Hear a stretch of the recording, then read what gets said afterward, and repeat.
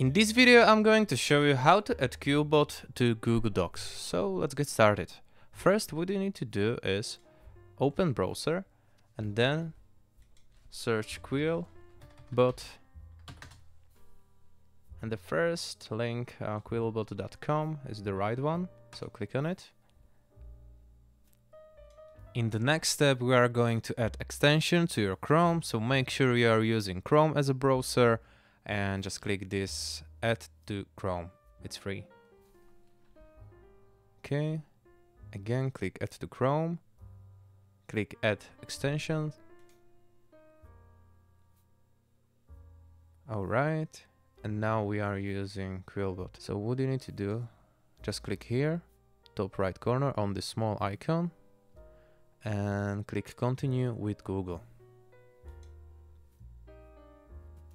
Okay, now choose your email address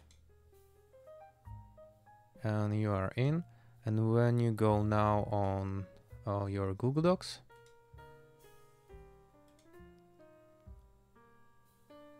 and we're gonna create a new blank document.